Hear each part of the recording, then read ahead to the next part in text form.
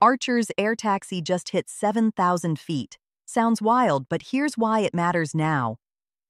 Midnight, their electric air taxi that lifts like a drone and flies like a plane, just climbed higher and cruised past 120 miles an hour.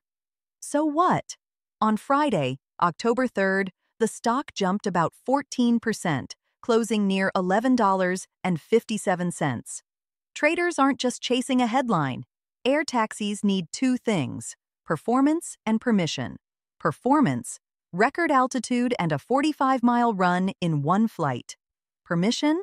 The FAA, the Federal Aviation Administration, has already approved Archer to run a repair station, operate an airline, and even train pilots.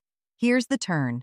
This weekend, October 4th and 5th, Midnight is set to fly in public at the California International Air Show. Not a lab demo, a show-you-can-see flight. The takeaway: higher, faster, and with regulators lining up means your hour-long airport drive could shrink to about 10 minutes by electric air. This analysis was created by Flash. Flash provides free stock research on any company. Log in at flash.stocksentinel.ai. This is not financial advice.